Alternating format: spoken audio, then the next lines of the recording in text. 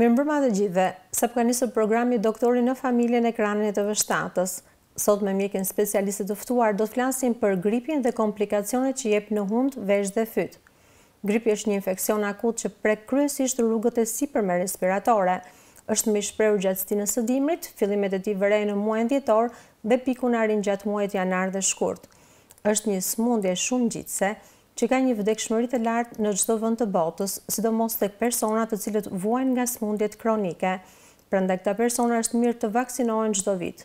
Gripi mund të japë një sër komplikacionesh, më të shpeshta janë komplikacionet që jep në hundë, në fyt dhe në vesh. Ndaj për të na folur për këto komplikacione të gripit, kam të ftuar në studio Doktori Anjeza Kuçi, mjeke otorinolaringologe, pranë Poliklinikës së specialiteteve nr. 3 në Tiranë, si dhe pedagoge te Albania University. Doktori Anjeza, mirë se vini në studion tonë. Mirë se ju gjeta.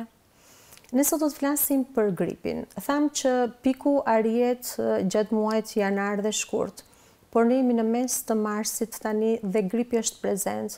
Për më tepër që është mbi vendosur dhe koronavirusi dhe paksa e vështirë situata për të diagnostikuar, se shpesh dhe nga mjekët mendohet se mund të jetë një grip i thjeshtë.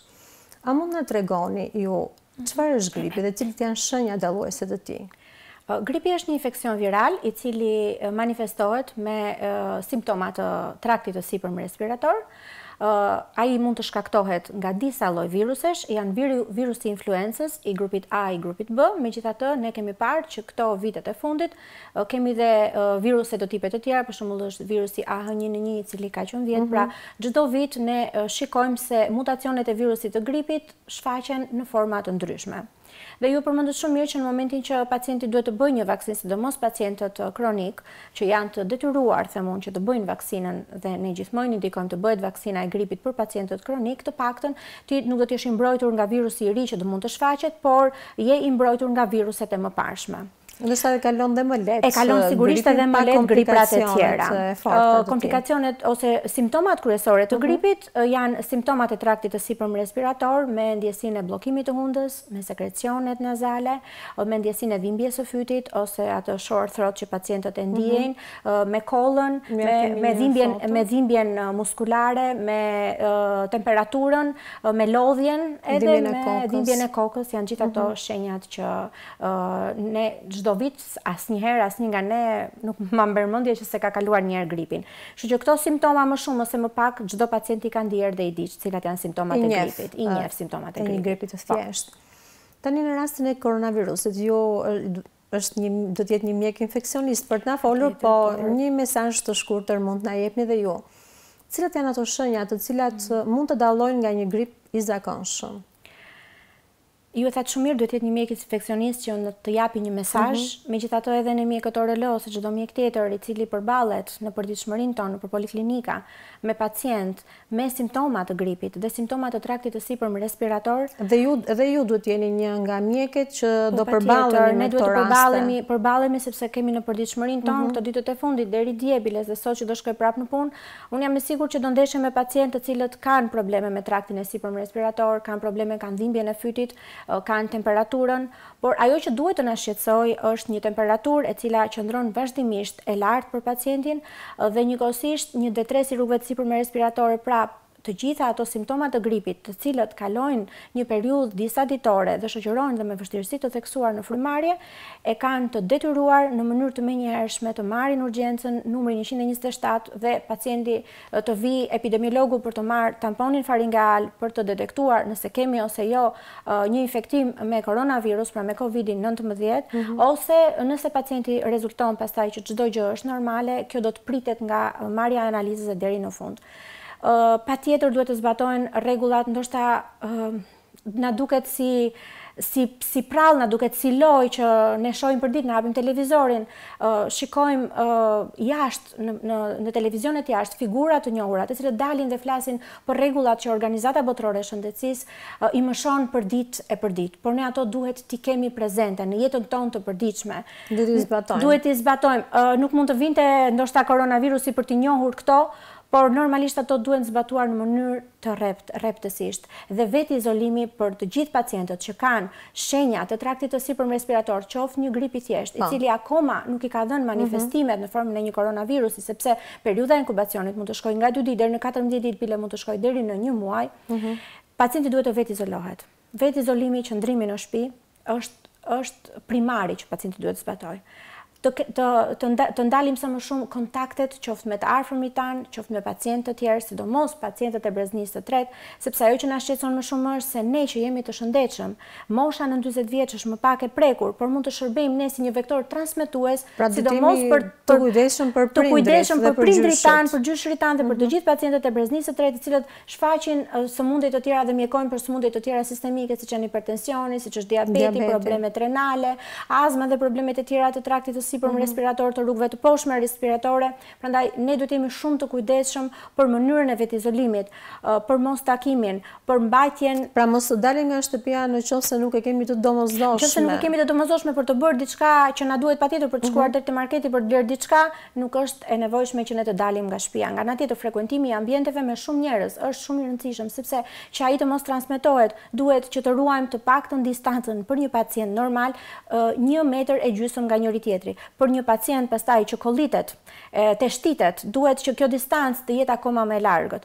Gjithmonë në momentin e parë të nxjerrim brylin dhe të mundohemi që në momentin e kollitjes apo të shtitjes ne të teshtojmë në brylin ton. Asnjëherë të mos prekim me duart tona hundën, gojën, fytyrën, veshët. Pra në momentin e parë që ne do të kemi mundësi të lajmë duart pas një kontakti i cili mund të jetë i dyshimt, me çfarë do lloj gjëje. Ose minimumi të përdorim një dezinfektant. Po, për të lajmë duart të cilat mund të lajmë 20 sekonda dhe mbi 20 sekonda me ujë të rrjedhshëm, me sapun i cili mund të jetë mikrobial ose jo antimikrobial, nuk ka rëndësi, por ujë të jetë i rrjedhshëm, kurse në rastin e zbatimit dhe të mbajtjes së përdorimit të antiseptikëve, të cilët duhet të jenë me përbërje minimumi 60% alkool 60 gradë, dhe pastaj janë edhe letrat e lagura, të cilat kanë dhe këto përbërje alkooli, t'i mbajmë nëpër duart tona, të pastrojmë, të dezinfektojmë duart dhe t'i hetim direkt në koshin e plerave, në koshin më të afërt të mundshëm. Nuk e lëshojmë nga dora. Celulari patjetër, janë tabletat që mbajmë nëpër duart tona, kompjuterat, laptopi, mouse i laptopit, të cilat janë edhe këto një burim infeksioni. Pra një ditë pune duhet filloj tamam me dezinfektimin. Një ditë pune jona fillon me dezinfektimin, i cili duhet jetë i vazhdueshëm. Ne mjekët oroloj që na duhet të prekim veshët e pacientëve, na duhet të detektojmë fytyn e pacientëve, të shohim hundën e pacientëve tanë. Jemi shumë afër me ta. Jemi afër, jemi të detyruar, duhet të përdorim syzet mbrojtëse, duhet të përdorim maskën mbrojtëse, dhe njëkohësisht do të përdorim doreza në momentin e prekjes së pacientit patjetër, të cilat në momentin që pacienti do dalë nga dhoma do bëhet dezinfektimi dhe të gjitha këto mjete që ne kemi përdorur normalisht duhet i hedhim në kosh. Kemi kujdes të madh. Po, kthehemi tani tek pjesa orale që është pjesa juaj. Pse ju thoni që kur unda është e lirë, funksionon mirë edhe fyti edhe veshi? Këtë e kam theksuar gjithmonë dhe ja u theksoj gjithmonë edhe pacientëve, do doja që t'ju ishin disa mesazhe që të nguliteshin mirë në momentin dhe këtë e them sidomos për fëmijët e vegjël, por ne të gjitha kemi ndier që në momentin e bllokimit të hundëve, duke bërë një bllokim të kanalit që lidh hundën me veshin, ne mund të kemi ndonjëherë probleme me dëgjimin, ne mund të kemi dhimbjen e fytit, sepse kanali që lidh hundën me pjesën e pasme të veshit quhet nazofaringsi. Dhe është pikërisht tubi i eustakit, i cili tek fëmijët do një farë periudhe që të rritet. Pra, nga mosha 0 deri në 5 vjeç, ne duhet kemi shumë kujdes në rastin e bllokimit të hundës tek fëmijët. Pra, ne shikojmë shumë bukur në një pamje shumë të qartë, ku kemi të treja organet ORL, kemi veshin të cilin ne ndajmë në 3 kompartimente, është veshi i jashtëm, është veshi mesëm që fillon nga kanali i jashtëm deri ke daulli i veshit, dhe pastaj kalojmë me veshin e brendshëm. Poshtë kemi sinuset paranazale, të cilat janë hapësirat boshe që ne i gjejmë në kafkën e fytyrës tonë, të cilat shërbejnë njëkohësisht edhe për ngjyrosjen e zërit, shërbejnë për t'i dhënë një ngjyrë zërit tonë për të folur më mirë, dhe njëkohësisht tubi eustakit është pikërisht fillon në pjesën e pasme të hundës dhe kalon deri në kavitetin e veshit të mesëm. Tek fëmijët ai kërkon një periudhë maturimi i cili është nga mosha 0 deri në 5 vjeç. Prandaj themi që në momentin që hunda funksionon normalisht, Patologjitë e hundës që mund të jenë tek fëmijët, mund të jenë në formën e riniteve alergjike, në shumicën e rasteve kemi edhe tonsilat hipertrofike të nazofaringsit ose siç e quajmë ne mishi huaj në hundë tek fëmijët, të cilat mund të japin bllokimin në frymarrje nga hunda, por njëkohësisht mund të shoqërohen edhe me otite media akute apo edhe me ustakeite me grumbullim të lëngut mbas dahullës së veshit, që japin pastaj komplikacione të mëvonshme në dëgjim. Prandaj gjithmonë tek prindrit duhet kemi kujdes që organet orale të funksionojnë mirë, duhet që hunda të funksionojnë mirë.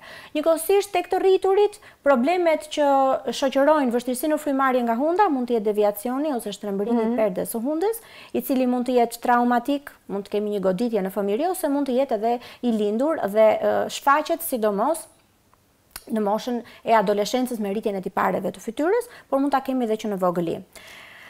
Problemet të tjera që mund të jenë përveç deviacionit të hundës janë polipozat nazale, që është mishi huaj në hund, po jo tonsilat e nazofaringsit. Tjetër mund të jenë rinitet alergjike që mund ta shoqërojnë pacientin që nga mosha e vogël edhe deri të rriturat. Pra të gjitha këto bëjnë që hundat të mos funksionojnë mirë dhe do ta japin patjetër probleme në vesh. Njëkohësisht edhe në fytë, sepse në momentin që ne nuk marrim dot frymë me hund, na duhet të marrim frymë me gojë. Këto ishin sëmundjet dhe çrregullimet anatomike që mund të japin komplikacione. Pra këto janë pikërisht çrregullimet anatomike që japin komplikacione. Pra mishi huaj në hund në moshën pediatrike, për të cilën pacientët, më mirë prindrit e pacientëve të vegjël vinë dhe ankojnë vazhdimisht, sepse shenja e parë që mund të jetë është ajo vështirësia në frymarrje nga hunda, gërhitja gjatë natës dhe njëkohësisht otitet e shpeshta që mund të bëjë prezenca e mishit të huaj në hund. Dhe nga ana tjetër te pacientët e rritur ne kemi deviacionin e septumit, pra shtrembërimin e perdes ndarëse të hundës, e cila anatomikisht duhet ta ndaj hundën në dy kavitete të barabarta. Mund të kemi mishin e huaj në hund që janë polipozat nazale, që mund të shfaqen në formën e sinuziteve kronike me polipozë nazale. Njëkohësisht mund të jetë edhe hipertrofia e konkave, e cila është një patologji që mund të japi, mund të shkaktohet nga rinitet, për shembull rinitet vazomotore, mund të jenë rinitet medikamentoze në rastin kur pacientët kanë qenë të detyruar për një kohë të gjatë, qoftë edhe gabimisht të përdorin dekongestionant nazal, të cilët përdoren maksimumin për 15 ditë. Për 15 ditë dekongestionantët nazal, sepse japin pastaj fenomene siç është hipertrofia e konkave, japin një tharje të mukozës. Tharje e mukozës së hundës dhe hipertrofia e konkave, të cilat janë pastaj procese që japin rinitin medikamentos që bëjnë që të kemi vështirësi në frymarrje nga hunda. Të gjitha këto patologji pastaj do të japin probleme dhe komplikacionet do të jenë më ndryshe nga pacientët e tjerë në rastin e gripit, sepse ne për këtë po flasim. Pra komplikacionet që mund të bëjë gripi në rastin e prezencës së sëmundjeve të tjera në organet orale. Një nga komplikacionet, sidomos tek fëmijët, është otiti. Cilat janë shenjat që duhet të kemi parasysh? Shenjat e otitit janë shumë të qarta, por ndahen sigurisht në shenjat e otitit që janë në moshat pediatrike dhe shenjat e otitit që ne i gjejmë në moshat e rritura. Bllokimi i hundëve, siç thashë, te fëmijët është simptoma e parë dhe më e shpeshtë. Shenja e parë dhe kjo shenjë klinike, pra ato sekrecionet e hundëve, ndonjëherë fëmia deri në moshën 2 vjeç nuk arrin të ta shfryjë mirë hundën. Dhe prezenca e sekrecioneve, të cilat fëmia nuk arrin të shfryjë dot. Pra prindi thotë që fëmia, merr frymë, po ai ka disa sekrecione të ujshme, të rrjedhshme. Duke qenë se nga një radhë fëmia nuk di të shfryjë mirë dhe nga ana tjetër këto sekrecione janë prezente, atëherë kanali që lidh hundën me veshin fillon të bllokohet nga këto sekrecione. Këto fillojnë të trashen këto sekrecione. Sekrecionet dhe në momentin që ky bllokim ndodh, mund të kemi komplikacionet që janë otitet. Otitet mund të jenë shfaqja e tyre e menjëhershme, me dhimbje të veshit, me temperaturë të lartë, fëmia ka fëmijë të vegjël që nuk kanë arritur akoma të flasin, ato tërheqin llapën e veshit dhe gjithë këto shqetësime çojnë pastaj në otitet, pra otitit media akut ose infeksioni akut i dahullës së veshit. Prindrit që e dëgjojnë në momentin që infektohet dahulla e veshit janë shumë të shqetësuar, sepse zgjidhja e këtij procesi shkon deri në çarjen e dahullës së veshit dhe pastaj sekrecionet me qetësimin e shenjave klinike.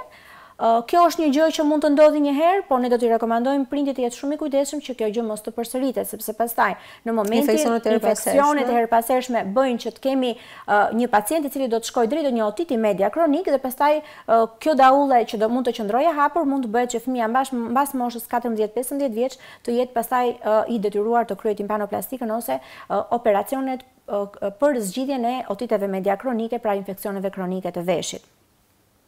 Ndërsa në rastin e pacientëve të cilët janë pacientë të rritur, mund të bëjnë sigurisht edhe këta otite, por shenjat janë më të qeta. Jo, pacienti arrin ta dallojë. Dhimbja është e njëjtë, por manifestohet ndryshe te fëmijët, ndryshe te të rriturit. Fëmijët reagojnë më shumë, ajo që shoqërohet me temperaturë të lartë është edhe tek të rriturit dhe tek fëmijët, por fëmia, duke qenë dhe fëmijët mund të jenë dhe neonat, ata nuk arrin, jo neonat, por të paktën deri në moshën 1 vjeç, nuk kanë arritur të formojnë mirë dhe gjuhën e tyre, nuk arrin ta tregojnë mirë shenjën klinike. E vetmja shenjë është tërheqja e llapës së veshit, të dhimbja. Vendosin dorën. Kurse i rrituri arrin ta dallojë që mbas bllokimit të hundës, i cili mund të marrë një periudhë 3-4 ditore me sekrecione të cilat mund të jenë nga sekrecionet të ujshme mund të bëhen sekrecione të trasha, pastaj fillon një dhimbje e veshit, e cila është e vazhdueshme, e cila mund të ketë piket e saj në varësi janë dhe piket e temperaturës dhe bllokim në dëgjim ose rënje e dëgjimit. Po përsa i përket rinosinoziteve ose infeksiove të hundës dhe të sinusave, ku shfaqen ato dhe cilët janë shenjat klinike? Termi është rinosinozit, shumë mirë që ta dëgjojnë gjithë, nuk kemi më term sinusit, po kemi rinosinusit, pra një është një inflamacion i mukozës së hundës dhe të sinuseve paranazale, sepse fillon nga hunda. Rinosinuzitet mund të jenë të formës akute dhe të formës kronike. Në rinosinuzitet akute janë shumë evidente ose të dukshme për pacientët. Ne kemi 4 lloj sinusesh paranazale dhe në varësi të infektimit akut të këtyre sinuseve ne kemi dhe shenjat klinike. Pra në momentin kur infektohen sinuset maksilare, të cilat ne i gjejmë në të dyja anët e hundës, pikërisht, janë shumë e bukur pamja, pra në rastin e infektimit të sinusit maksilar, i cili duke qenë sinusi më i madh, dhe duke qenë se gjitha sinuset derdhjen e ka në hundë, sinusi maksilar është i infektuar në pjesën e poshtme dhe derdhjen e ka në pjesën e sipërme të hundës. Si rezultat i mos aftësisë të zbrazjes në momentin e bllokimit dhe të simptomave të gripit, kjo bën që nga infeksioni bakterial të infeksioni viral mbivendoset infeksioni bakterial dhe në këtë rast shndrohet në sinuzit. Dhimbja është shumë e madhe në momentin e uljes së kokës, pacienti mund të ketë ndjesinë e dhimbjes së madhe pikërisht në momentin rëndesën dhe njëkohësisht edhe marrjet e mendve. Kurse në rastin kur kemi sinuzit të formës fronto etmoidale, pra etmoidi është në pjesën e rrënjës së hundës dhe shtrihet pastaj deri tek pjesa e ballit deri tek gjysma e vetullës, dhimbja njëkohësisht është pikërisht në këtë region. Dhimbje, temperaturë, mund të jetë kuptohet vështirësi në frymëmarrje, sekrecione të trashura, pacienti nuk duron dot zhurmën, njëkohësisht nuk duron dot dritat e forta dhe vjen te mjeku RL. Këto janë rinosinuzitet e formës akute. Pastaj në rinosinuzitet e formës kronike ne kemi 2 llojesh. Rinosinuzite kronike me ose pa polipozë nazale. Një rinosinuzit akut pa polipozë nazale mund të shndërrohet në formën e një rinosinuziti kronik pa polipozë. Kurse në rastin kur kemi rinosinuzite me polipozë nazale, ne kemi prezencën e mishit të huaj në brendësi të hundës dhe në brendësi të sinuseve. Gold standard për këtë do jetë bërja një skanerit të sinuseve paranazale për të parë prezencën në brendësi, nëse i kemi këto polipe nazale në hundë ose nëse polipet nazale i kemi në brendësi të sinuseve tona, zgjidhja do të jetë dhe njëkohësisht do bëhen patjetër, duke qenë se kemi një polipozë nazale, një kontakt të ngushtë duhet kemi me mjekun alergolog për të bërë imunoglobulinat të cilat mund të jenë totale ose specifike për të parë nëse kemi një gjë e cila është në përgjithësi ose specifikisht që mund të jenë provat alergjike të formës ushqimore, medikamentoze, të alergenëve të tjerë shkaktar. Pra, kontakti, sidomos në rastin e sinusitit kronik me polipozën nazale, duhet të jetë me mjekun alergolog për të parë. Ne mjekët ORL mund të ndërhyjmë nga jashtë për ta zgjidhur në mënyrë konservative, pra duke me ndërhyrje operatore këtë proces, i cili gold standard është fesi ose endoskopia e sinuseve paranazale, functional endoscopic sinus surgery, ose nga ana tjetër në momentin që ka thjesht polipe në hundë ne ndërhyjmë nga jashtë, po kontakti me mjekun alergolog për të bërë njëkohësisht edhe konsultën me ta për të parë nëse kemi ose jo një reakcion të mundshëm alergjik këtu. Cilat janë komplikacionet që jep gripi në fyt? Dhe sa në shqetëson humbja e zërit, shpesh do me thënë kemi humbja e zërit. Duke qenë se shenja e parë është faringiti, shenja e parë e një gripi është faringiti ose ajo që i themi ne fyti i thatë, pacienti ka të ndjesinë sikur ka fytin e thatë, sikur ka një trup të huaj në fyt, edhe kollitja e thatë sigurisht. Ai vazhdimisht në këtë fazë merr edhe lëngje me vete, mund të marrë ujin me vete dhe në momentin e parë që ka ndjesinë e fytit të thatë. Dhe simptom që ne po përshkruajmë është një nga simptomat me stadion të koronavirusit. Është edhe një simptom e koronavirusit. Ndjesia e fytit të thatë dhe një kollë vazhdueshme e cila nuk qetësohet me asgjë dhe pastaj kalon në detres respirator ose insuficiencë respiratore, pneumonit dhe simptomat e tjera. Kurse, në qoftë se do kemi një grip të thjesht nga ana jon, kemi prezencën e fytit të thatë ose një faringiti akut, i cili është inflamacioni i murit përtej bajameve, pacienti mund ta shikojë edhe vetë në pasqyrë hap gojën dhe shikon muri përtej bajameve goxha i skuqur, i cili mbas e kemi dhe shumë bukur këtu, pamjen e fytit të thatë ose të një faringiti akut në rastin e një infeksioni të traktit të sipërm respirator, qoftë nga virusi i gripit, qoftë edhe nga prezenca pastaj edhe streptokokut beta hemolitik, i cili bën që ky infeksion të përsëritet më shpesh te pacientët me streptokok sesa tek pacientët e tjerë. Mund të kalojnë 3-4 ditë me prezencën e fytit të thatë dhe pastaj pacienti shikon që ka edhe atë vështirësinë në të folur ose ngjyrjen e zërit. Ky është laringiti akut, të cilin ne shohim sidomos tek pacientët e rritur. Pra pacienti mund mos ketë vështirësi në frymarrje, po ka ndjesinë e ngjyrjes së zërit, e cila pastaj mund të manifestohet edhe me një afoni të plotë ose me një zhdukje totale ose një humbje totale të zërit, të përkohshme të zërit, besoj se shumica prej nesh e kanë provuar këtë, kurse në rastin e fëmijëve, laringiti akut subglotik në moshat pediatrike është akoma më i komplikuar se sa laringiti akut tek adultët, dhe prandaj ne kemi një ndarje tek këtu.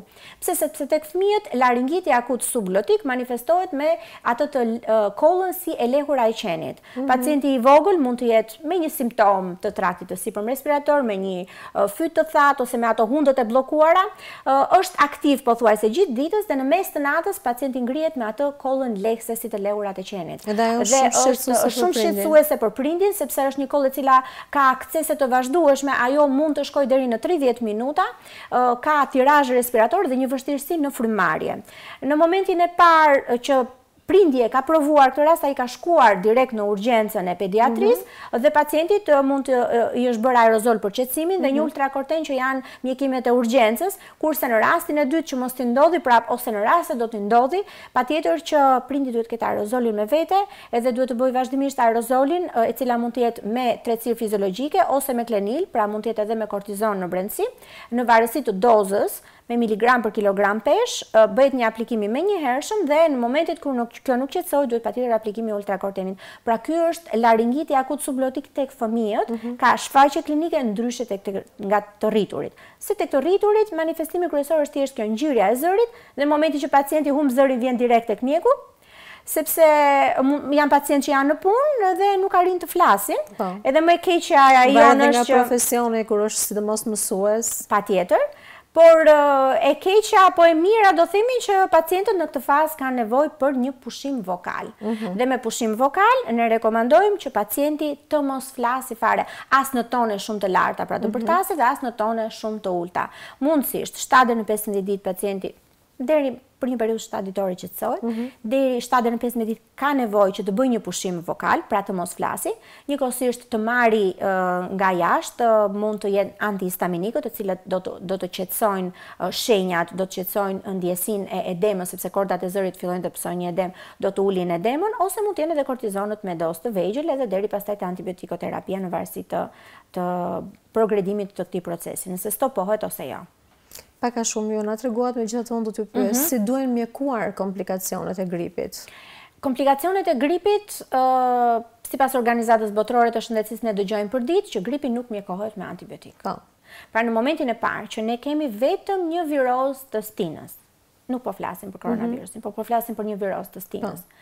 Ajo që duhet të bëjmë është forcimi i imunitetit ton. Pra në momentin e parë, qetësimi që mund të jetë me tretësira të ndryshme që ne kemi, pra përdorimi i paracetamolit, i cili mund të jetë i kombinuar me antihistaminik, mund të jetë i kombinuar me vitaminën C, që shërben për rritjen e imunitetit. E para janë këto shenja pacienti të qëndroj i qetë në shtëpi, të ri qetë, të pisa më shumë lëngje të ngrota, të marri pikërisht medikamente të cilat janë të specifikuara për gripin dhe në rastin kur këto shenja klinike qetësohen, por ndërkohë mund të shfaqen dhe shenja të tjera klinike, që ne po flasim sot për komplikacionet ORL, ai asnjëherë nuk do të fillojë përdorimin e antibiotikëve, as të shkojë në farmaci dhe të fillojë dhe të thotë farmacistes të lutem më jep një antibiotik të lehtë për të filluar. Në asnjë mënyrë.